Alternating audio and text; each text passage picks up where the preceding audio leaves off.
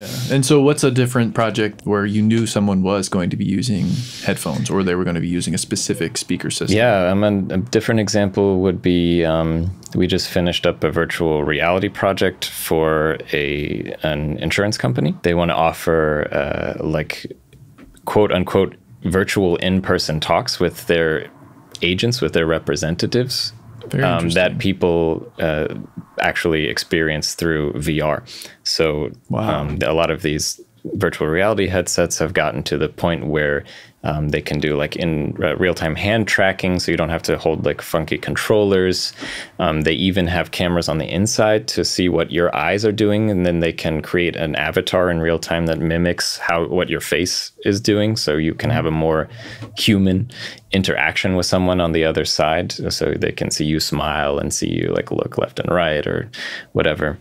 So they kind of like went out with us to test whether they can offer these kind of conversations with insurance agents to about their specific insurance needs in virtual reality, so that maybe for example they could have agents in one completely location independent space, and then at their offices wherever maybe not have as many agents, but have just a couple headsets laying around so people can just say, oh, my family's about to go on vacation in the Alps and we want to go skiing for 2 weeks, and I want to make sure we're like insured for that in case little Timmy falls and breaks his arm or something like this. So we made this kind of fun interactive experience around that, so you're not just having like a conversation but in VR. For some reason we added an entire virtual environment, so if you enter this conversation space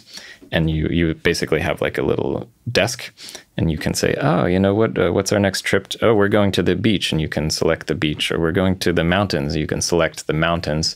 If you select the mountains, an entire 3D mountain world actually just appears out of nothing around you. Yep. And so I filled that space with a 3D soundscape with birds tweeting over here and the sound of a stream coming from over here. And part of the way we kind of made it a little more fun and a little less dry, just we wanted it to be more about the numbers and the statistics and stuff like this. So while you're in the conversation about your mountain vacation, we can trigger cute little animations that pop up. So there's one where you have like this comical tourist hiker guy who walks past you, and of course I've decked him out. His pack is rustling, his feet, his big boots are clomping on the ground. That itself contains many different sounds. Exactly, and they're all placed as objects on him in virtual space, so that when he's closer to you, he sounds closer. When he starts to get further away, you hear him kind of fade into the distance, right? And then later so that he's like the example of what might befall you. And if you're on a mountain trip, he comes out and he's taking like selfie shots of himself, and you hear him like kind of out over there on the cliff, and then he slips and falls down. Wow. And then you hear some nice like, oh, plump. Yeah, it seems like that would take a lot of thought. And right now, again, as somebody who's new to this, I'm thinking, okay, well, the virtual world and the panning that has to do with that makes sense. But there's even this other dimension, like you said, like the proximity. Mm-hmm. And so what does that look like on a technical level? Like, so this character you've made up of many different sound effects, he's walking and he's over to your right. Okay, obviously he's louder in your right ear.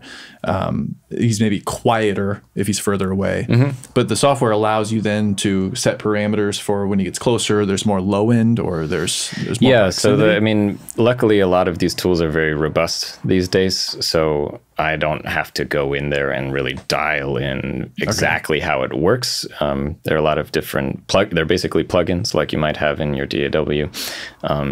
And depending on what you're creating and maybe what you need the plugin to do, if you need like a simple compressor, you might reach for one thing. If you need, a drum compressor or a vocal compressor, right, you might like choose that one or that one. But it's the same with a lot of these tools. It's like, okay, well, we need, a spatial audio plugin to make all of this happen in real time. It's this type of project. It's going to be like presented on this device. Okay, like maybe we would choose this one here. And on, oh, this one's a lot more robust and a lot maybe CPU heavier for the CPU. So perhaps for like this light project, we wouldn't use that one. These types of things. Some people, I might be choosing just based on whether it sounds better or not. But most of the like real time algorithms that are taking care of how the audio is then manipulated so that it does sound correct when they come close or go far away, things like that. That's kind of happening in the software itself. And then you can add things like a reverb space so that when they go further away from you, they're getting a more wet reverb mix that's just happening, automatically. And if they come really close, then it's more dry because they're right up in your face. Wow. So this would be a good example because the guy's quite far away and you're in the mountains. So I added like some nice slap back kind of sound. So when he, waves at you and says, hello, you hear like the kind of mountain ping thing that's going on.